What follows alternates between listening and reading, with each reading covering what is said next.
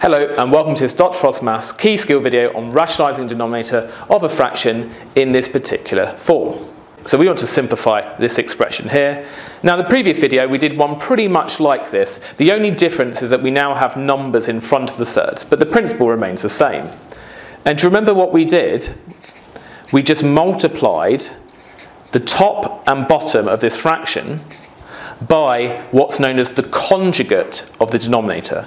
So if we look at the denominator and we basically put brackets around it first, and then we multiply it by the same, but whatever the sign is in the middle, we change it. So the plus becomes minus, and if it was a minus, it would become a plus. And we have the same around it.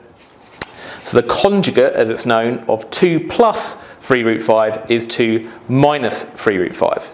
And remember, whatever we multiply the bottom of the fraction by, we have to multiply the top of the fraction by exactly the same thing. Just a bit like if I had, say, 2/3, and I multiplied top and bottom by 4, that gives you 8 over 12, which is the same. 8 over 12 is the same as 2 over 3. So we haven't changed the value of this fraction by multiplying top and bottom by 2 minus 3 root 5. And then we just need to multiply these brackets out, top and bottom. So let's deal with the top. We multiply each thing in the first bracket by each thing in the second.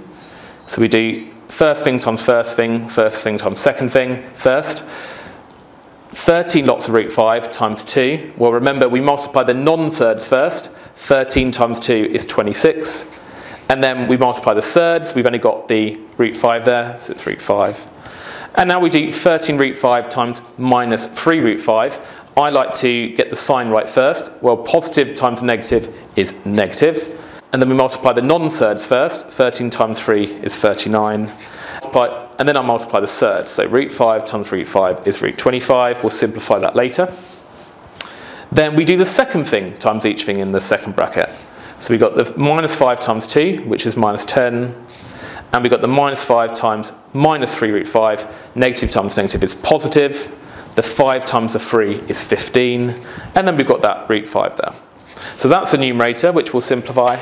And then we next deal with the denominator. So we do the first thing in the first bracket times each thing in the second.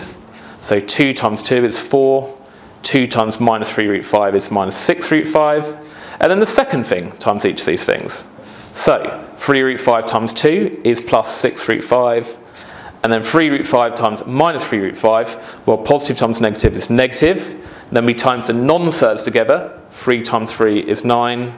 And then we times the surds together. Root 5 times root 5 is root 25. And now let's just simplify. Note that root 25, because 25 is a square number, that's just 5.